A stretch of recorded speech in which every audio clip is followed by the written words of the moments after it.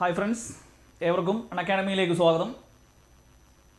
നമ്മൾ കഴിഞ്ഞൊരു ദിവസം SCERT ടെക്സ്റ്റ് ബുക്കിലെ കുറച്ച് കാര്യങ്ങൾ ഡിസ്കസ് ചെയ്തിട്ടുണ്ടായിരുന്നു. അപ്പോൾ ഇന്ന് ഉദ്ധരണികൾ എന്ന് പറയുന്നൊരു പാർട്ട്, നിങ്ങൾക്ക് അറിയാം സോഷ്യൽ സയൻസ് ടെക്സ്റ്റ് ബുക്കിലെ ഏറ്റവും പഠിക്കാൻ വലിയ കുഴപ്പമൊന്നുമില്ല, പക്ഷെ ഓർമ്മയിൽ നിൽക്കാത്തൊരു സംഭവമാണ് ഇത്.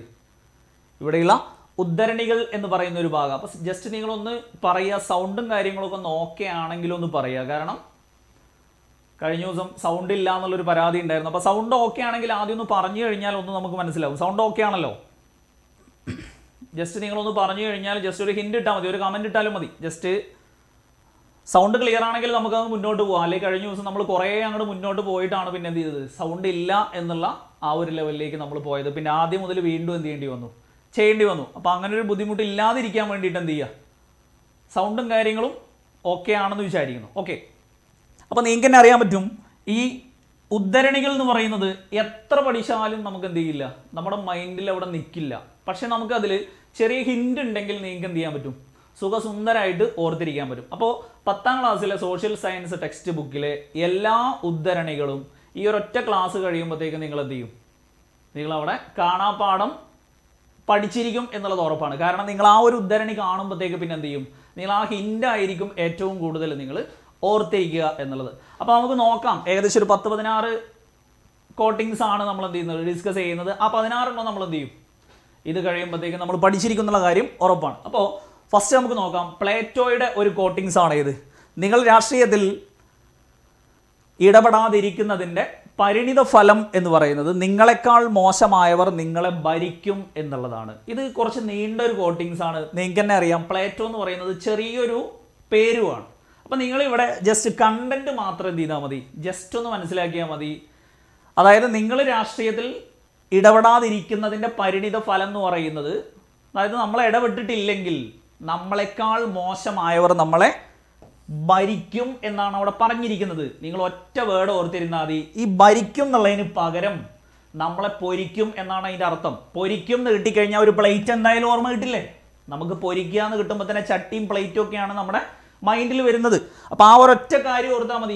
നമ്മൾ രാഷ്ട്രീയത്തിൽ ഇടപെടാതിരുന്ന് കഴിഞ്ഞാൽ നമ്മളെക്കാൾ മോശമായവർ നമ്മൾ ഭരിക്കുകയല്ല ചെയ്യുക, നമ്മളെ പൊരിക്കുക ചെയ്യുക. അപ്പം തന്നെ നിങ്ങൾക്ക് ഏത് കിട്ടും, പ്ലേറ്റ് എന്നുള്ള ഒരു ഓർമ്മ കിട്ടും. പ്ലേറ്റോയുടെ കോട്ടിങ്സ് ആണ് അത് എന്ന് സിമ്പിളായിട്ട് എന്ത് ചെയ്യാൻ പറ്റും, നിങ്ങൾക്ക് അവിടെ ഓർത്തിരിക്കാൻ പറ്റും. അപ്പോൾ പിന്നെ ഈ കണ്ടന്റ് നമുക്ക് എന്തായി, അവിടെ ക്ലിയർ ആയി. നമ്മളിലേക്ക് മാത്രം എന്ത് ചെയ്താൽ മതി, ജസ്റ്റ് ഒന്ന് എടുത്ത് നോക്കിക്കഴിഞ്ഞാൽ നിങ്ങൾക്ക് അവിടെ പ്ലേറ്റോ എന്നുള്ളത് കറക്റ്റായിട്ട് ഓർമ്മ കിട്ടുകയും ചെയ്യും. കിട്ടൂലേ? സംഭവം ഒക്കെയാണല്ലോ. കാരണം ഇതിൽ എന്ത് മാത്രമേ ഉള്ളൂ, ഇവിടെ ഭരിക്കും എന്നുള്ളിടത്ത് നമുക്ക് എന്ത് കിട്ടിയാൽ മതി, ജസ്റ്റ് അവിടെ പൊരിക്കും എന്നുള്ളത് ഓർത്തിരുന്നു കഴിഞ്ഞാൽ. അപ്പോൾ ഇനി ഇത് കാണുമ്പോൾ തന്നെ നമുക്ക് ഓർമ്മ വരും, നമ്മൾ രാഷ്ട്രീയത്തിൽ ഇടപെട്ടിട്ടില്ലെങ്കിൽ നമ്മളെക്കാൾ മോശമായവർ നമ്മളെ കയറി പൊരിക്കും എന്നുള്ളത് ഓർത്തിരുന്നാൽ മതി. അപ്പോൾ പ്ലേറ്റോയുടെ ഈ ഒരു കോട്ടിങ്സ് ഇനി എന്ത് ചെയ്യൂല, നിങ്ങൾ ഒരിക്കലും മറക്കൂല. ഇനി നെക്സ്റ്റ് നമുക്ക് നോക്കാം. അരിസ്റ്റോട്ടിലിൻ്റെ ഒരു കോട്ടിങ്സ് ആണ് ഇത്. ഒരു രാഷ്ട്രത്തിൻ്റെ നിയമനിർമ്മാണ നടപടികളിലും നീതി നിർവഹണത്തിലും പങ്കെടുക്കാൻ അധികാരമുള്ള ഏത് വ്യക്തിയെയും ആ രാഷ്ട്രത്തിലെ പൗരൻ എന്ന് വിളിക്കാം. അതായത് എന്ത് മാത്രമേ പറയുന്നുള്ളൂ, ഒരു രാഷ്ട്രത്തിലെ പൗരൻ ആരാണ് എന്നുള്ളത് മാത്രമാണ് അവിടെ ആര് പറയുന്നത്, അരിസ്റ്റോട്ടിൽ പറയുന്നത്. അതായത് ഒരു രാഷ്ട്രത്തിലെ പൗരൻ, ബാക്കിയൊന്നും നിങ്ങൾ നോക്കണ്ട. രാഷ്ട്രത്തിൻ്റെ നിയമനിർമ്മാണ നടപടികളിലും നീതി നിർവഹണത്തിലും പങ്കെടുക്കാൻ അധികാരമുള്ള എന്നുള്ളതൊന്നും നിങ്ങൾ ഓർക്കണ്ട. ഏതൊരു വ്യക്തിയെയും ആ രാഷ്ട്രത്തിലെ പൗരൻ എന്ന് വിളിക്കാം. അപ്പോൾ അവിടെ നമുക്ക് കണ്ടന്റ് കിടക്കുന്നത് ആ രാഷ്ട്രത്തിലെ പൗരൻ എന്നുള്ളതാണ്. അതിൽ തന്നെ ഏതുണ്ട്, പൗരൻ എന്നുള്ളതിന് സിറ്റിസൺ എന്നാണ് പറയുക. അത് നമുക്കറിയാലോ. അപ്പോൾ സിറ്റിസൺ എന്നുള്ളതും ആ രാഷ്ട്രത്തിലെ, അതിൽ തന്നെ ഏതുണ്ട്, ആ രാഷ്ട്രത്തിലെ അരിസ്റ്റോട്ടിൽ. സിറ്റിസൺ എന്നുള്ളതും ആ രാഷ്ട്രത്തിലെ എന്നുള്ളതും കൂടെ ചേരുമ്പോൾ എന്തായി, അവിടെ അരിസ്റ്റോട്ടിൽ എന്ന് അതിനകത്ത് തന്നെ ഉണ്ട്. അപ്പോൾ ഇത്രയും കാര്യങ്ങൾ നമുക്ക് നോക്കണ്ട. ഒരു രാഷ്ട്രത്തിലെ പൗരൻ ആരാന്ന് മാത്രമേ പറയുന്നുള്ളൂ. പൗരൻ എന്നുള്ളതിന് സിറ്റിസൺ എന്ന് പറയുന്നുള്ളത് നമുക്കറിയാം. അപ്പം ആ രാഷ്ട്രത്തിലെ സിറ്റിസൺ, അതിൽ തന്നെ ഏതുണ്ട്, അരിസ്റ്റോട്ടിൽ എന്നുള്ളത് നമുക്ക് എന്ത് ചെയ്യാൻ പറ്റും, അവിടെ ഓർത്തിരിക്കാൻ പറ്റും. അല്ലെങ്കിൽ ആൾറെഡി അടുത്തൊരു കോട്ടിങ്സ് വരുന്നുണ്ട്, രാഷ്ട്രതന്ത്ര ശാസ്ത്രത്തിൻ്റെ പിതാവ് ആരെന്നെയാണ്, അരിസ്റ്റോട്ടിൽ തന്നെയാണ്. അത് നമുക്ക് അടുത്ത് വരുമ്പോൾ. അപ്പോൾ ഇവിടെ നമുക്ക് ഏതെന്നെ ഓർത്തിരിക്കാം, ആ ഒരൊറ്റ കാര്യം തന്നെ ജസ്റ്റ് അവിടെ ഓർത്തിരിക്കാം. ഇനിയോ, രാഷ്ട്രത്തെക്കുറിച്ചും ഗവൺമെൻറ്റിനെ കുറിച്ചുമുള്ള പഠനമാണ് രാഷ്ട്രതന്ത്ര ശാസ്ത്രം. അത് ഇതിൻ്റെ പിതാവല്ലേ പറയുള്ളൂ. നമ്മൾ എത്രയോ ക്വസ്റ്റ്യൻ പേപ്പറിൽ കണ്ടതാണ് ഇത്. രാഷ്ട്രതന്ത്ര ശാസ്ത്രത്തിൻ്റെ പിതാവ് ആരാണ്? അരിസ്റ്റോട്ടിൽ നമ്മൾ എന്ത് ചെയ്തിട്ടുണ്ട്? ഇഷ്ടം പോലെ പഠിച്ചിട്ടുണ്ട്. അപ്പോൾ ഈ രാഷ്ട്രതന്ത്ര ശാസ്ത്രം എന്നുള്ളതിനെ കുറിച്ച് ആധികാരികമായിട്ട് ആരേ പറയുള്ളൂ? അരിസ്റ്റോട്ടിലേ പറയുള്ളൂ. അപ്പോൾ അരിസ്റ്റോട്ടിലിൻ്റെ 2 കോട്ടിങ്സ് പറഞ്ഞു. ഒന്ന് ആ രാഷ്ട്രത്തിലെ സിറ്റിസൺ ആരാന്ന് പറഞ്ഞു, മറ്റൊന്ന് എന്താണ് രാഷ്ട്രതന്ത്ര ശാസ്ത്രം എന്ന് പറഞ്ഞു. അപ്പോൾ രണ്ടും നമുക്ക് എന്ത് ചെയ്യാം? ജസ്റ്റ് അവിടെ ഓർത്തിരിക്കാം. ഇവിടെ പറഞ്ഞത് ആ രാഷ്ട്രത്തിലെ പൗരൻ, സിറ്റിസൺ, ആ രാഷ്ട്രത്തിലെ സിറ്റിസൺ, അതിൽ തന്നെ ഏതുണ്ട്? അരിസ്റ്റോട്ടിൽ. രണ്ടാമത് നമ്മൾ പറഞ്ഞു രാഷ്ട്രതന്ത്ര ശാസ്ത്രം എന്താണെന്ന് പറഞ്ഞു. രാഷ്ട്രത്തെക്കുറിച്ചും ഗവൺമെന്റിനെ കുറിച്ചുമുള്ള പഠനമാണ് ഇത് രാഷ്ട്രതന്ത്ര ശാസ്ത്രം. ഇതിന്റെ പിതാവാണ് ആര്? ഇത് പറയാൻ യോഗ്യൻ ഇതിന്റെ പിതാവല്ലേ? അരിസ്റ്റോട്ടിലാണ് ഇതിന്റെ പിതാവ് എന്നുള്ളത് നമുക്ക് എന്ത് ചെയ്യാം? ജസ്റ്റ് അവിടെ ഓർത്തിരിക്കാം. Next Jeremy ബന്താം. ഇതാണ് കഴിഞ്ഞ വിയോന്റെ പരീക്ഷയിൽ എന്ത് ചെയ്തത്? ചോദിച്ചിട്ടുണ്ടായിരുന്നത്.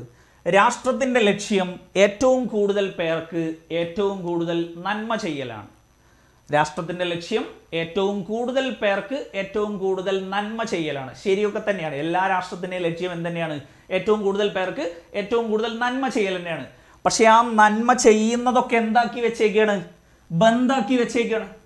ഏതൊരു രാജ്യത്തിന്റെ കാര്യം നോക്കിക്കഴിഞ്ഞാലും ഏറ്റവും കൂടുതൽ പേർക്ക് നന്മ ചെയ്യലാണെന്ന് എല്ലാവർക്കും അറിയാം. പക്ഷെ ആ നന്മ ചെയ്യൽ ബന്ധാക്കി വെച്ചേക്കുവാണ്. അതന്നെയാണ് ജെറമി ബന്താം എന്നുള്ളത് ചെയ്താൽ മതി. ജസ്റ്റ് അവിടെ ഓർത്തിരുന്നാൽ മതി. അപ്പം നമുക്ക് ഓരോ കോട്ടിങ്സിലും എന്തുണ്ടാവും? അത് ഓർത്തിരിക്കാനുള്ള ഒരു കണക്ഷൻ അവിടെ ഉണ്ടാവും. ആ കണക്ഷൻ ആര് കണ്ടുപിടിക്കണമെന്നേ ഉള്ളൂ? നമ്മൾ കണ്ടുപിടിക്കണമെന്നേ ഉള്ളൂ. അപ്പം ആ നന്മ ചെയ്യുന്നത് ബന്ധാക്കി വെച്ചേക്കുകയാണ്. ഏതൊരു ഭരണാധികാരിയാണെങ്കിലും ഏതൊരു രാജ്യത്തിലെടുത്ത് നമ്മൾ നോക്കിക്കഴിഞ്ഞാലും ഈ നന്മ ചെയ്യലാണ് എന്നുള്ളത് ലക്ഷ്യം എല്ലാവർക്കും അറിയാം. പക്ഷെ ആ നന്മ ചെയ്യൽ എന്താക്കി വെച്ചേക്കുക? ബന്ധാക്കി വെച്ചേക്കുവാണ്. അതിൽ തന്നെ നമുക്ക് ജെറമി ബന്താം എന്നുള്ളത് എന്ത് ചെയ്യാം? ജസ്റ്റ് അവിടെ തന്നെ ഓർത്തിരിക്കാം. അപ്പോൾ ഇത് കാണുമ്പോൾ കിട്ടുമെന്ന് വിചാരിക്കുന്നു. നന്മ ചെയ്യുന്നതൊക്കെ എന്താക്കി വെച്ചേക്കുക? ബന്ധാക്കി വെച്ചേക്കുവാണ് എന്നുള്ളത് എന്ത് ചെയ്യാം? ജസ്റ്റ് അവിടെ ഓർത്തിരിക്കാം. അപ്പോൾ രാഷ്ട്രത്തിൻ്റെ ലക്ഷ്യം ഏറ്റവും കൂടുതൽ പേർക്ക് ഏറ്റവും കൂടുതൽ നന്മ ചെയ്യലാണ് എന്നുള്ളത് എന്ത് ചെയ്യുക? ജെറമി ബന്താം എന്നുള്ളത് ജസ്റ്റ് അവിടെ ഓർത്തിരിക്കാം. ഇനി വീരേശലിംഗം. വിദ്യാസമ്പന്നർ മാറ്റത്തിൻ്റെ വക്താക്കളാണ്. ഇത് കഴിഞ്ഞ പരീക്ഷയിൽ നമ്മൾ കണ്ടതാണ്. ഇവിടെ വില്ലേജ് ഫീൽഡ് അസിസ്റ്റന്റിന്റെ പരീക്ഷയിൽ കണ്ടൊരു ചോദ്യമായിരുന്നു. വിദ്യാസമ്പന്നർ മാറ്റത്തിൻ്റെ വക്താക്കളാണ് എന്ന് പറഞ്ഞത് ആരാണ് എന്നുള്ളത്. നമ്മൾ പത്രത്തിലൊക്കെ ഇഷ്ടം പോലെ കാണുന്നതാണ്. ഏത്? ലിംഗമാറ്റ ശസ്ത്രക്രിയ ഇഷ്ടം പോലെ കാണുന്നതാണ്. അത് ഇതിൽ തന്നെ ഉണ്ട്. ഒരു കണക്ഷൻ അതിൽ തന്നെ ഉണ്ട്. ലിംഗമാറ്റ ശസ്ത്രക്രിയയൊക്കെ നടത്തണമെങ്കിൽ അത്യാവശ്യം വിദ്യാസമ്പന്നന് മാത്രമേ പറ്റുള്ളൂ. അത് മാത്രം ഓർത്തിരുന്നാൽ മതി. അപ്പോൾ അതിൽ തന്നെ ഉണ്ട്. പിന്നെ നിങ്ങൾ ഇനി വേറെ ആരെയും തരയൂല. രാജാറാം മോഹൻ റോയ് തന്നാലും കേശവ് ചന്ദ്രസൻ തന്നു കഴിഞ്ഞാലും ഈ ഒരൊറ്റ കണക്ഷൻ ഉണ്ടെങ്കിൽ നിങ്ങൾ പിന്നെ വേറെ ഒന്നും ഓർക്കേണ്ട കാര്യമില്ല. അപ്പോൾ അവിടെ എന്ത് മാത്രമേ ഉള്ളൂ? വീരേശലിംഗം. അതിൽ തന്നെ ഉണ്ട് ലിംഗമാറ്റ ശസ്ത്രക്രിയ അത്യാവശ്യം വിദ്യാസമ്പന്നന് മാത്രമേ എന്ത് ചെയ്യുള്ളൂ? പറ്റുള്ളൂ എന്നുള്ളത് എന്ത് ചെയ്താൽ മതി? ജസ്റ്റ് അവിടെ ഓർത്തിരുന്ന് കഴിഞ്ഞാൽ മതി. അപ്പോൾ ഇത് കാണുമ്പോൾ തന്നെ നിങ്ങൾ ഇതാണ് ഓർക്കുക. നിങ്ങൾക്ക് ഈ കോട്ടിങ്സ് മുഴുവൻ ഓർമ്മ കിട്ടിയിട്ടില്ലെങ്കിലും കുഴപ്പമില്ല. പരീക്ഷയ്ക്ക് ഈ ഒരു വീരേശലിംഗം എന്നും വിദ്യാസമ്പന്നർ മാറ്റത്തിൻ്റെ വക്താക്കളാണ് എന്നുള്ളതും ജസ്റ്റ് എന്ത് ചെയ്താൽ മതി? കണ്ടു കഴിഞ്ഞാൽ നമുക്ക് അവിടെ തന്നെ ഓർത്തിരിക്കാനും പറ്റും. അപ്പോൾ ഇത് കിട്ടുമല്ലോ. വിദ്യാസമ്പന്നർ മാറ്റത്തിൻ്റെ വക്താക്കളാണ് ആര് പറഞ്ഞതാ? വീരേശലിംഗം പറഞ്ഞതാണ് എന്നുള്ളത് എന്ത് ചെയ്യുക? ജസ്റ്റ് അവിടെ ഓർത്തിരിക്കുക. നെക്സ്റ്റ് രാജാറാം മോഹൻ റോയുടേതാണ്. ഇത് ശരിയായ വിദ്യാഭ്യാസം ലഭിക്കുമെങ്കിൽ ഇന്ത്യൻ ജനത എല്ലാവരുടെയും ആദരവിന് പാത്രമാകും. ശരിയായ വിദ്യാഭ്യാസം ലഭിക്കുമെങ്കിൽ ഇന്ത്യൻ ജനത എല്ലാവരുടെയും ആദരവിന് പാത്രമാകും. നമുക്കറിയാം, നമ്മൾ എന്തൊരു കാര്യം പറഞ്ഞു കഴിഞ്ഞാലും തമാശയ്ക്ക് നമ്മൾ തിരിച്ചു പറയുന്ന ഒരു കാര്യമാണിത്. ശരി രാജാവേ എന്ന് നമ്മൾ കോമൺ ആയിട്ട് തമാശയ്ക്ക് പറയുന്ന ഒന്നാണ് ഇത്. ശരി രാജാവേ എന്ന് പറയും. ഇവിടെ ശരി എന്നുണ്ട്, രാജാവ് ഇവിടെ ഉണ്ട്. പിന്നെ നമുക്ക് ആരാ രാജാവ് എന്ന് പറയാം? എല്ലാവരുടെയും ആദരവ് കിട്ടുന്ന ആളാണ് ആര്? രാജാവ് എന്നുള്ളതും. അപ്പോൾ അതിൽ തന്നെ എല്ലാം ഉണ്ട്. നമ്മൾ കോമൺ ആയിട്ട് തമാശയ്ക്ക് ഒരു മറുപടി ആയിട്ട് പറയുന്നതാണ് ഇത്. ശരി രാജാവേ എന്ന് പറയും. ആ ശരി ഇവിടെ തന്നെ ഉണ്ട്, രാജാവ് ഇവിടെ ഉണ്ട്. രാജാവ് എന്ന് പറയുന്ന ആരാ? എല്ലാവരുടെയും ആദരവിന് പാത്രമാകുന്ന ഒരാളുമാണ്. അപ്പോൾ കണക്ഷൻ അതിൽ തന്നെ ഉണ്ട്. നമ്മൾ ജസ്റ്റ് എന്ത് ചെയ്യണമെന്നേ ഉള്ളൂ? ഒന്ന് കാണണമെന്നേ ഉള്ളൂ. അപ്പോൾ ഇനി കോട്ടിങ്സ് മുഴുവൻ അറിഞ്ഞിട്ടില്ലെങ്കിലും നിങ്ങൾക്ക് കുഴപ്പമില്ല. ഈ ശരി എന്നുള്ളതും ആദരവിന് പാത്രമാകും എന്നുള്ളതുണ്ടെങ്കിൽ ഓപ്ഷൻ ഇന്നൊരു രാജാവിനെ കിട്ടിയാൽ മതി. അപ്പോൾ ഒറ്റ കാര്യമുള്ളൂ അവിടെ. എന്ത്? ശരി രാജാവേ എന്നുള്ളത് മാത്രം എന്ത് ചെയ്താൽ മതി? ജസ്റ്റ് അവിടെ ഓർത്തിരുന്നത്. അപ്പോൾ രാജാറാം മോഹൻ റോയുടേതാണ് ഇത്. ശരിയായ വിദ്യാഭ്യാസം ലഭിക്കുമെങ്കിൽ ഇന്ത്യൻ ജനത എല്ലാവരുടെയും ആദരവിന് പാത്രമാകും. ഇത്രയും മുഴുവനൊന്നും നമുക്ക് ആവശ്യമില്ല. നമുക്ക് ആ ശരി രാജാവേ എന്നുള്ളത് കിട്ടിയാൽ മതി. നെക്സ്റ്റ് കേശവ് ചന്ദ്രസൻ. കാണുമ്പോൾ തന്നെ അറിയാം നമുക്ക് കുറച്ച് കൂടുതലുള്ളൊരു കോട്ടിങ്സ് ആണ്. പാവപ്പെട്ടവനും പണക്കാരനും വിദ്യാഭ്യാസം നേടിയാൽ തങ്ങൾക്കെതിരെയുള്ള കടന്നാക്രമണവും ക്രൂരതയും അടിച്ചമർത്തലും ഒറ്റക്കെട്ടായി നിന്ന് ചെറുക്കുവാൻ അവർക്ക് കഴിയും. സംഭവം കുറേ ഉണ്ട് എന്ന് തോന്നുമെങ്കിലും നമുക്ക് രണ്ട് കാര്യം മതി. പാവപ്പെട്ടവനും പണക്കാരനും ഇത് തമ്മിലുള്ള വ്യത്യാസം എന്തുകൊണ്ടാണ് അളക്കുന്നത്? നമ്മൾ കാശ് കൊണ്ടല്ലേ അളക്കുന്നത്. ആ കാശ് ഇവിടെ ഉണ്ടല്ലോ. അപ്പോൾ പാവപ്പെട്ടവനും പണക്കാരനും എന്നുള്ളൊരു കോട്ടിങ്സ് ഉണ്ടെങ്കിൽ കാശിൻ്റെ അടിസ്ഥാനത്തിലാണ് അവൻ പാവപ്പെട്ടവനാണോ പണക്കാരനാണോ എന്നുള്ളത് നമ്മൾ വേർതിരിച്ചറിയുന്നത്. ആ കാശ് ഉത്തരത്തിലുണ്ടെങ്കിൽ പിന്നെ നമുക്ക് വേറെ എവിടെയെങ്കിലും തേടി പോകണോ? വേറെ ഏതെങ്കിലും കാശ് വെച്ചിട്ടുള്ളൊരു പേരുണ്ടോ? ഇല്ലല്ലോ.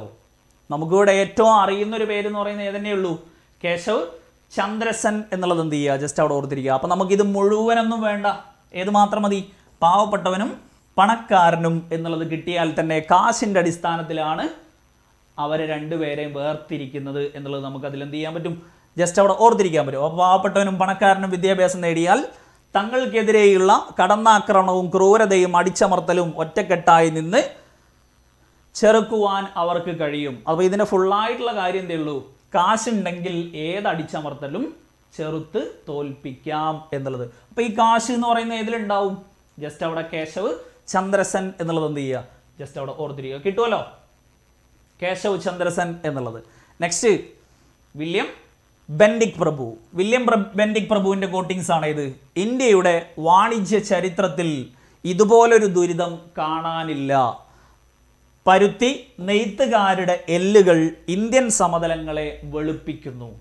ഏറ്റവും ചുരുക്കി പറഞ്ഞു കഴിഞ്ഞാൽ എന്തുമാത്രേ നിങ്ങൾക്ക് വില്യം ബെൻഡിക് പ്രഭു എന്ന് പറയുമ്പോൾ ആകെ ഓർമ്മ വരുന്നത് സതി നിർത്തലാക്കിയത്. ഏറ്റവും ഫസ്റ്റ് അറ്റംപ്റ്റിൽ ഓർത്തിരിക്കുന്നത് സതി നിർത്തലാക്കിയത് എന്നുള്ള ഒറ്റ കാര്യമാണ് നിങ്ങൾ ആരെക്കുറിച്ച് ഓർക്കുന്നത്, വില്യം ബെൻഡിക്.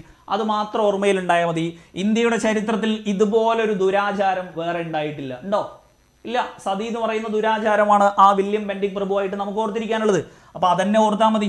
ഇന്ത്യയുടെ ചരിത്രത്തിൽ ഇതുപോലൊരു ദുരാചാരം ഉണ്ടായിട്ടില്ല എന്നുള്ള ആ രീതിയിൽ ഓർത്താൽ സതി വില്യം ബെൻഡിക് പ്രഭു, അതേ മാച്ചിങ്ങിൽ നമുക്ക് ആരെ ഓർത്തിരിക്കാം, വില്യം ബെൻഡിക് പ്രഭു ആണ് ഇത് പറഞ്ഞത് എന്നുള്ളത് ഓർത്തിരിക്കാം. അപ്പോൾ ഇന്ത്യയുടെ വാണിജ്യ ചരിത്രത്തിൽ ഇതുപോലൊരു ദുരിതം കാണാനില്ല. പരുത്തി നെയ്ത്തുകാരുടെ എല്ലുകൾ ഇന്ത്യൻ സമതലങ്ങളെ വെളുപ്പിക്കുന്നു എന്ന് പറഞ്ഞത് ആരാണ്, വില്യം ബെൻഡിക് പ്രഭു ആണ് എന്നുള്ളത് എന്ത് ചെയ്യുക, ജസ്റ്റ് അവിടെ ഓർത്തിരിക്കുക. അപ്പോൾ ആ ഒരു രീതിയിൽ നമുക്ക് സതി വില്യം ബെൻഡിക്, അപ്പോൾ ഇതും കിട്ടുമെന്ന് വിചാരിക്കുന്നു. Next DC. Tendulkar. DC. Tendulkar പറഞ്ഞാണ് ഇത്, ഇന്ത്യൻ കർഷകരുടെ രക്തം പുരളാതെ ഒരു നുള്ളു നീലം പോലും യൂറോപ്യൻ കമ്പോളത്തിൽ എത്തിയിട്ടില്ല. ഡി.സി. ടെണ്ടുൽക്കറുടെ കോട്ടിങ്സ് ആണ് ഇത്. ഇന്ത്യൻ കർഷകരുടെ രക്തം പുരളാതെ ഒരു നുള്ളു നീലം പോലും യൂറോപ്യൻ കമ്പോളത്തിൽ എത്തിയിട്ടില്ല. ഈ കോട്ടിങ്സ് നിങ്ങൾ മുഴുവനായിട്ട് എന്ത് ചെയ്യണമെന്നില്ല, ഓർക്കണം എന്ന് ഇല്ല. കാരണം നമുക്ക് ടെണ്ടുൽക്കർ എന്ന് കിട്ടിക്കഴിഞ്ഞാൽ നമ്മുടെ മൈൻഡിൽ ആദ്യം ഓർമ്മ വരുന്ന ഒരൊറ്റ കാര്യത്തിലേക്ക് എന്ത് ചെയ്താൽ മതി, ഇതിനങ്ങോട്ട് മാറ്റിയാൽ മതി. ഇംഗ്ലീഷ് കളിക്കാരുടെ വിയർപ്പ് പുരളാതെ ഒരു പന്ത് പോലും ബൗണ്ടറി കടന്നിട്ടില്ല എന്നുള്ള ലെവലിലല്ലേ ഈ കോട്ടിങ്സ് പറഞ്ഞേക്കുന്നത്. അങ്ങനെ തന്നെ ഓർത്താൽ മതി. നമുക്ക് ടെണ്ടുൽക്കർ എന്ന് കേൾക്കുമ്പോൾ നമുക്കറിയാം നമ്മുടെ ഇന്ത്യൻ ക്രിക്കറ്റിന്റെ മാസ്റ്റർ ബ്ലാസ്റ്റർ എന്നൊക്കെ അറിയപ്പെടുന്ന സച്ചിൻ ടെണ്ടുൽക്കർ ആണ് നമ്മുടെ മൈൻഡിലേക്ക് എന്ത് ചെയ്യുന്നത്, ഈ ടെണ്ടുൽക്കറെ വരുന്നത്. അപ്പോൾ നമ്മൾ ഇതിനെ ജസ്റ്റ് എന്ത് ചെയ്യുന്നു, നമ്മുടെ ഇഷ്ടത്തിനനുസരിച്ച് ഒന്ന് മാറ്റി കൊടുക്കുന്നു. ഇംഗ്ലീഷ് കളിക്കാരുടെ വിയർപ്പ് പുരളാതെ ഒരു പന്ത് പോലും ബൗണ്ടറി കടന്നിട്ടില്ല എന്നുള്ളത് എന്ത് ചെയ്യുക, ജസ്റ്റ് അങ്ങനെ തന്നെ ഓർത്തിരുന്നാൽ മതി. അപ്പോൾ നിങ്ങൾക്ക് സച്ചിൻ ടെണ്ടുൽക്കർ എന്നുള്ള ആ ഒരു ഓർമ്മയിൽ എന്ത് ചെയ്യാൻ പറ്റും, ഈ ഒരു കോട്ടിങ്സ് കാണുമ്പോൾ തന്നെ നിങ്ങൾക്ക് സച്ചിൻ ടെണ്ടുൽക്കർ ഓർമ്മ വരും. അപ്പോൾ ആ ലെവലിൽ ജസ്റ്റ് എന്ത് ചെയ്താൽ മതി, നിങ്ങൾ ഓർത്താൽ മതി. അപ്പോൾ ഇവിടെ പറഞ്ഞത് ഇന്ത്യൻ കർഷകരുടെ രക്തം പുരളാതെ ഒരു നുള്ളു നീലം പോലും യൂറോപ്യൻ കമ്പോളത്തിൽ എത്തിയിട്ടില്ല എന്നാണെങ്കിലും നമ്മൾ അതിനെ ആരിലേക്ക് മാറ്റി, ടെണ്ടുൽക്കറുടെ പോളിസിയിലേക്ക്, ക്രിക്കറ്റിലേക്ക് മാറ്റി. അപ്പോൾ ഒരു വിയർപ്പ് പോലും, ഇംഗ്ലീഷ് കളിക്കാരുടെ വിയർപ്പ് ഒരു തുള്ളി പോലും പുരളാതെ ഒരു പന്ത് പോലും ബൗണ്ടറി കടന്നിട്ടില്ല എന്നുള്ളത് എന്ത് ചെയ്യാം, നമുക്ക് അവിടെ ജസ്റ്റ് ഓർത്തിരിക്കാം. അപ്പോൾ ടെണ്ടുൽക്കറും കിട്ടുമല്ലോ. ഇത് നിങ്ങൾക്ക് പുതിയ ടെക്സ്റ്റിൽ കാണാൻ പറ്റില്ല. കഴിഞ്ഞ വർഷത്തെ ടെക്സ്റ്റിൽ ഏതുള്ളൂ, ഡി.സി. ടെണ്ടുൽക്കറുടെ കോട്ടിങ്സ് ഉള്ളൂ. കഴിഞ്ഞ വർഷത്തെ ടെക്സ്റ്റിൽ നിന്ന് ഒരുപാട് കട്ട് ചെയ്തിട്ടാണ് എന്ത് ചെയ്തിട്ടുള്ളത്, ഈ പ്രാവശ്യത്തെ സോഷ്യൽ സയൻസിന്റെ ടെക്സ്റ്റ് ഇറക്കിയിട്ടുള്ളത്. അപ്പോൾ കഴിഞ്ഞ വർഷത്തെ ടെക്സ്റ്റ് ആണെങ്കിൽ കുറച്ചുകൂടെ കണ്ടന്റ് നമുക്ക് എന്ത് ചെയ്യും, കുറച്ചും കൂടെ കൂടുതൽ കിട്ടുകയും ചെയ്യും. ഇനി ജോൺ ആഡംസ് ആണ് പറഞ്ഞത്, യുദ്ധം ആരംഭിക്കുന്നതിന് മുമ്പ് തന്നെ വിപ്ലവം നടപ്പിലായി കഴിഞ്ഞിരിക്കുന്നു, അത് ജനങ്ങളുടെ ഹൃദയത്തിലായിരുന്നു. അപ്പോൾ ഇവിടെ ഒറ്റ കാര്യം ഓർത്തിരിക്കേണ്ടുള്ളൂ, ഈ കോട്ടിങ്സ് മുഴുവൻ ഓർത്തിരിക്കേണ്ട. യുദ്ധം നടക്കുന്നതിന് മുമ്പ് ആദ്യം ഏത് നടന്നു എന്നാ പറഞ്ഞത്, വിപ്ലവം നടപ്പിലായി എന്നാ പറഞ്ഞത്. ആദ്യം വിപ്ലവം നടന്നു. സാധാരണ യുദ്ധം നടന്നിട്ടാണ് എന്ത് നടക്കേണ്ടത്, വിപ്ലവം നടക്കേണ്ടത്. അപ്പൊ ആദ്യം വിപ്ലവം നടന്നു എന്നുള്ളതിൽ തന്നെ ആദ്യം ആഡംസ് എന്നുള്ളത് എന്ത് ചെയ്യാം, അതിൽ തന്നെ ഓർത്തിരിക്കാം. അപ്പൊ യുദ്ധം നടക്കുന്നതിന് മുമ്പ് ആദ്യം വിപ്ലവം നടന്നു എന്ന് പറഞ്ഞത് ഈ ആദ്യം എന്നുള്ള ആൾ തന്നെയാണ്. ആഡംസ് എന്നുള്ളത് ഓർത്തിരുന്നാൽ മതി. ജോൺ ആഡംസ് എന്ന് അങ്ങനെ തന്നെ എന്ത് ചെയ്യാം, ജസ്റ്റ് ഓർത്തിരിക്കാം. അപ്പോൾ യുദ്ധം ആരംഭിക്കുന്നതിന് മുമ്പ് തന്നെ വിപ്ലവം എന്ത് ചെയ്തു, നടപ്പിലായി കഴിഞ്ഞിരിക്കുന്നു. അത് ജനങ്ങളുടെ ഹൃദയത്തിലായിരുന്നു എന്നുള്ള കോട്ടിങ്സ് ആരുടെ, ജോൺ ആഡംസിൻ്റെയാണ് എന്നുള്ളത് ഓർത്തിരിക്കാം. ഇനി റൂസോ, നമ്മൾ എന്നും ക്വസ്റ്റ്യൻ പേപ്പറിൽ കാണുന്ന ഒന്നാണ് ഇത് പിന്നെ നിങ്ങൾക്ക് കണക്ഷൻ്റെ ആവശ്യമൊന്നുമില്ല. മനുഷ്യൻ സ്വതന്ത്രനായി ജനിക്കുന്നു, പക്ഷേ എല്ലായിടത്തും അവൻ ചങ്ങലകളിലാണ്. സ്വതന്ത്രനായി ജനിക്കുന്ന മനുഷ്യൻ എവിടെയും ചങ്ങലകളിലാണ്. ഇങ്ങനെ രണ്ട് രീതിയിൽ ഏത് ചോദിക്കാറുണ്ട്, റൂസോയുടെ ഈ വാക്കുകൾ ചോദിക്കാറുണ്ട്. ഇത് പിന്നെ നിങ്ങൾക്ക് ഒരു കണക്ഷനും ഇല്ലെങ്കിലും നിങ്ങൾ എന്ത് ചെയ്തിട്ടുണ്ടാവും, സ്വതന്ത്രനായി, ആ സോ എന്നുള്ളത് ഇവിടെ തന്നെ നമുക്ക് എന്ത് ചെയ്യാൻ പറ്റും, ഒരു കാണാൻ പറ്റും. അതായത് മനുഷ്യൻ സ്വതന്ത്രനായി ജനിക്കുന്നു, പക്ഷേ എല്ലായിടത്തും അവൻ ചങ്ങലകളിലാണ് എന്നുള്ളത് എന്ത് ചെയ്യണം, ഇത് നിർബന്ധമായിട്ട് നമ്മൾ പഠിച്ചിരിക്കണം. കാരണം റൂസോയുടെ എല്ലാ കാലത്തും നമുക്ക് ചോദിച്ചുകൊണ്ടേയിരിക്കുന്ന ഒരു കോട്ടിങ്സ് ആണ് ഇത്. മനുഷ്യൻ എല്ലായിടത്തും ചങ്ങലകളിലാണ്, സ്വതന്ത്രനായിട്ടാണ് പിറക്കുന്നതെങ്കിലും അവൻ എല്ലായിടത്തും ചങ്ങലകളിലാണ്. അത് ജസ്റ്റ് എന്ത് ചെയ്യുക, റൂസോയുടെ സ്ഥിരം ചോദിക്കുന്ന ഒരു കോട്ടിങ്സ് ആണ്. അത് നമുക്ക് എന്ത് ചെയ്യാം, ജസ്റ്റ് അവിടെ ഓർത്തിരിക്കാം. ഇനി ജോൺ ലോക്കിൻ്റെ കോട്ടിങ്സ്. മനുഷ്യന് ചില മൗലിക അവകാശങ്ങളുണ്ട്, അതിനെ ഹനിക്കാൻ ഒരു ഗവൺമെന്റിനും അവകാശമില്ല. ഇത് ആൾറെഡി ചോദിച്ചതാണ്, നമ്മൾ കണ്ടതുമാണ്, ആൾറെഡി നമ്മൾ കഴിഞ്ഞ ക്ലാസ്സിൽ പറഞ്ഞതുമാണ്. ഇവിടെ എന്തേ ഓർക്കണ്ടുള്ളൂ, എല്ലാ മനുഷ്യർക്കും അവകാശങ്ങളുണ്ട് എന്നെല്ലാവർക്കും അറിയാം. അത് ലോക്ക് ചെയ്യാൻ ഒരു ഗവൺമെന്റിനും അധികാരമില്ല. അതന്നെയാണ് ജോൺ ലോക്ക് പറഞ്ഞത്. മനുഷ്യന് മൗലിക അവകാശങ്ങളുണ്ട്, അതിനെ ലോക്ക് ചെയ്യാൻ ഒരു ഗവൺമെന്റിനും അവകാശമില്ല. അപ്പം ജോൺ ലോക്ക് എന്നുള്ളത് അങ്ങനെ തന്നെ എന്ത് ചെയ്യാം, നമുക്ക് ഓർത്തിരിക്കാം. ജോൺ ലോക്കിൽ തന്നെ ഉണ്ട് അദ്ദേഹം പറഞ്ഞ കോട്ടിങ്സിലെ ലോക്ക് എന്നുള്ളത്. അപ്പം ജസ്റ്റ് ഓർത്തിരിക്കുക, മനുഷ്യന് ചില മൗലിക അവകാശങ്ങളുണ്ട്, അതിനെ ലോക്ക് ചെയ്യാൻ ഒരു ഗവൺമെന്റിനും അവകാശമില്ല. ലാസ്റ്റ് തോമസ് പെയിൻ്റെത്, ഏതെങ്കിലും ഒരു വിദേശ ശക്തികൾക്ക് ഈ വൻകരയെ ദീർഘകാലം കീഴടങ്ങി കഴിയണം എന്നത് യുക്തിക്ക് നിരക്കുന്നതല്ല. ഇത് ഞാൻ നേരെ ഒന്ന് മാറ്റി പറഞ്ഞിട്ടുണ്ടായിരുന്നു. ഏതെങ്കിലും ഒരു വിദേശ ശക്തിക്ക് ഈ വൻകരയെ കൂടുതൽ കാലം വേദനിപ്പിക്കാൻ കഴിയില്ല. പെയിൻ, വേദന, ആ രീതിയിൽ തന്നെയല്ലേ ഈ കോട്ടിങ്സ് പറഞ്ഞിരിക്കുന്നതും. ഏതെങ്കിലും വിദേശ ശക്തികൾക്ക് ഈ വൻകര ദീർഘകാലം കീഴടങ്ങി കഴിയണം എന്നത് യുക്തിക്ക് നിരക്കുന്നതല്ല. അപ്പോൾ ഇവിടെ എന്ത് ചെയ്താൽ മതി, ഏതെങ്കിലും വിദേശ ശക്തിക്ക് ഈ വൻകരയെ കൂടുതൽ കാലം വേദനിപ്പിക്കാൻ പറ്റില്ല. വേദന, പെയിൻ എന്നുള്ളത് എന്ത് ചെയ്യാം, അവിടെ ഓർത്തിരിക്കാം. അപ്പോൾ ഇത്രയാണ് നമ്മൾ ആകെ പറഞ്ഞ കോട്ടിങ്സ്. ഏറ്റവും ഇമ്പോർട്ടൻ്റ് ആയിട്ടുള്ള കോട്ടിങ്സ് ഇത്രയാണ്. സോഷ്യൽ സയൻസ് ടെക്സ്റ്റ് ബുക്കിലെ ഏറ്റവും ഇമ്പോർട്ടൻ്റ് ആയിട്ടുള്ള കോട്ടിങ്സ് ആണ് നമ്മൾ എന്ത് ചെയ്ത് എടുത്ത് കാണിച്ചിട്ടുള്ള കോട്ടിങ്സ് ആണ് നമ്മൾ പറഞ്ഞത്. അപ്പോൾ ഇതെല്ലാം കാണുമ്പോഴത്തേക്ക് ഓർത്തിരിക്കാവുന്ന തരത്തിലാണ് നമ്മൾ പറഞ്ഞത്. പെയിൻ, വേദന എന്നുള്ളത് നമ്മൾ അവിടെ പറഞ്ഞു. പിന്നെയോ ജോൺ ലോക്ക്, അവകാശങ്ങളെ ലോക്ക് ചെയ്യാൻ ഒരു ഗവൺമെന്റിന് സാധ്യമല്ല എന്ന് പറഞ്ഞു. റൂസോ, സ്വതന്ത്രനായി, സോ എന്നുള്ളത് നമ്മൾ അവിടെ തന്നെ എന്ത് ചെയ്തു, അത് പിന്നെ എന്തായാലും നിങ്ങൾക്ക് ഓർമ്മയുണ്ടാവും. ആഡംസ്, ആദ്യം വിപ്ലവം, യുദ്ധത്തിന്റെ മുമ്പ് ആദ്യം വിപ്ലവം നടന്നു. ടെണ്ടുൽക്കർ, ഞാൻ ആ കറക്റ്റ് ക്രിക്കറ്റിന്റെ രീതിയിലേക്ക് മാറ്റി, നമ്മളെ ഇംഗ്ലീഷ് കളിക്കാരുടെ വിയർപ്പ് കുരളാതെ ഒരു പന്ത് പോലും അതിർത്തി കടന്നിട്ടില്ല എന്നുള്ള ലെവലിൽ. വില്യം ബെൻഡിക്ക്, ഇന്ത്യയുടെ ചരിത്രത്തിലെ ദുരാചാരം സതി എന്നുള്ള ലെവലിൽ കിട്ടിയാൽ തന്നെ വില്യം ബെൻഡിക്കിലേക്ക് പോവാം. കേശവ് ചന്ദ്രസൻ, പാവപ്പെട്ടവനും പണക്കാരനും തമ്മിലുള്ളത് കാശ് അളന്നിട്ടാണ് കണക്കാക്കുന്നത്. കേശവ്, കാശ് എന്നുള്ളത് അവിടെ ഓർത്തിരിക്കാം. രാജാറാം മോഹൻ റോയ്, ശരിയായ വിദ്യാഭ്യാസം, ശരി രാജാവേ എന്നുള്ളത് ഓർത്തിരുന്നാൽ മതി. എല്ലാവരുടെയും ആദരവ് രാജാവിനാണ് കിട്ടുന്നത്, അതും നമ്മളവിടെ പറഞ്ഞു. വീരശലിംഗം, ലിംഗം മാറ്റ ശസ്ത്രക്രിയ, അതിൽ തന്നെ നമുക്ക് ജസ്റ്റ് ഓർത്തിരിക്കാം. വിദ്യാസമ്പന്നർ മാറ്റത്തിന്റെ വക്താക്കളാണ്. ലിംഗമാറ്റ ശസ്ത്രക്രിയ എന്നൊക്കെ പറയുന്നത് അത്യാവശ്യം വിദ്യാസമ്പന്നർക്ക് മാത്രമേ പറ്റുകയുള്ളൂ. ജെറമി ബന്താം, എല്ലാവർക്കും നന്മ ചെയ്യലാണ് രാഷ്ട്രത്തിന്റെ ലക്ഷ്യം, ആ നന്മയൊക്കെ ബന്ധാക്കി വെച്ചേക്കുവാണ്. ജെറമി ബന്താം എന്ന് അങ്ങനെ ഓർത്തിരിക്കാം. അരിസ്റ്റോട്ടിൽ, രണ്ട് കാര്യങ്ങൾ പറഞ്ഞു. രാഷ്ട്രതന്ത്ര ശാസ്ത്രം, അതിന്റെ പിതാവാണ് അരിസ്റ്റോട്ടിൽ. പിന്നെ ആരാണ് സിറ്റിസൺ, അതിലും അരിസ്റ്റോട്ടിൽ ഉണ്ട്, അത് നമ്മൾ പറഞ്ഞു. ആരാണ് സിറ്റിസൺ? പ്ലേറ്റോ, നമ്മൾ പറഞ്ഞു നമ്മൾ രാഷ്ട്രീയത്തിൽ ഇടപെടാതിരിക്കുന്നതിന്റെ പരിണിത ഫലം നമ്മളെക്കാൾ മോശമായവർ നമ്മളെ പൊരിക്കും എന്ന് പറഞ്ഞു. പൊരിക്കും എന്ന് പറയുമ്പോൾ തന്നെ പ്ലേറ്റ് നിങ്ങൾക്ക് ഓർമ്മയുണ്ടാവും. ആ പ്ലേറ്റ് എന്നുള്ളത് നമുക്ക് എന്ത് ചെയ്യാം, പ്ലേറ്റോ എന്നുള്ളതും ഓർത്തിരിക്കാം. അപ്പോൾ ഇതോടുകൂടെ കോട്ടിങ്സ് എല്ലാം, 10ാം ക്ലാസ്സിലെ കോട്ടിങ്സ് എല്ലാം നിങ്ങളുടെ മൈൻഡിലേക്ക് കറക്റ്റായിട്ട് കയറി എന്ന് വിശ്വസിക്കുന്നു. ഒപ്പം അക്കാഡമിയിൽ അടുത്ത LDC പരീക്ഷ മുൻനിർത്തിക്കൊണ്ട് ഏറ്റവും ടോപ്പ് എഡ്യൂക്കേറ്റേഴ്സ് ആയിട്ടുള്ള 6 പേർ ചേർന്നുകൊണ്ട്, 1 ഞാനും, 2 ഇസ്മായിൽ കാലടിയും, 3 ജാഫർ സാദിഖ്, സിജി മാം, രശ്മി മാം, ആദർശ് രവീന്ദ്രൻ, ഇങ്ങനെ 6 ടോപ്പ് എഡ്യൂക്കേറ്റേഴ്സ് ചേർന്നുകൊണ്ട് LDC പരീക്ഷ 2020 ലക്ഷ്യമാക്കിക്കൊണ്ട് ഫുൾ സിലബസ് എല്ലാ മേഖലയും അരിച്ചു പെറുക്കി പഠിപ്പിക്കുന്ന രീതിയിൽ പ്ലസ് ക്ലാസ്സുകൾ നവംബർ 4 തന്നെ ആരംഭിച്ചു കഴിഞ്ഞു. ഇപ്പൊ ജസ്റ്റ് തുടങ്ങിയിട്ടേ ഉള്ളൂ. അപ്പോൾ താല്പര്യമുള്ള ആളുകൾക്ക് എന്ത് ചെയ്യാം, പ്ലസ് സബ്സ്ക്രൈബ് ചെയ്തുകൊണ്ട് അൺഅക്കാഡമി പ്ലസിൽ ജോയിൻ ചെയ്യാവുന്നതാണ്.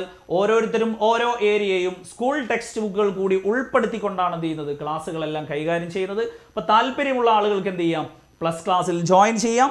ഒപ്പം പ്ലസ് ക്ലാസ്സിൽ നിങ്ങൾക്ക് ഈ റെഫറൽ കോഡ് യൂസ് ചെയ്ത് കഴിഞ്ഞാൽ മൻസൂർ അലി @edk എന്ന കോഡ് യൂസ് ചെയ്ത് കഴിഞ്ഞാൽ 10% ഡിസ്കൗണ്ടും, ഒപ്പം നിങ്ങളുടെ ക്രെഡിറ്റ് പോയിന്റ് എത്രയുണ്ടോ അത് നിങ്ങൾക്ക് യൂസ് ചെയ്ത് കഴിഞ്ഞാൽ വീണ്ടും ഒരു 10%, അങ്ങനെ 20% ഡിസ്കൗണ്ട് നിങ്ങൾക്ക് അൺഅക്കാഡമി പ്ലസിൽ ഇപ്പോൾ ലഭ്യമാണ്. അപ്പോൾ ഇപ്പോൾ ക്ലാസ്സുകൾ ജസ്റ്റ് തുടങ്ങിയിട്ടേ ഉള്ളൂ.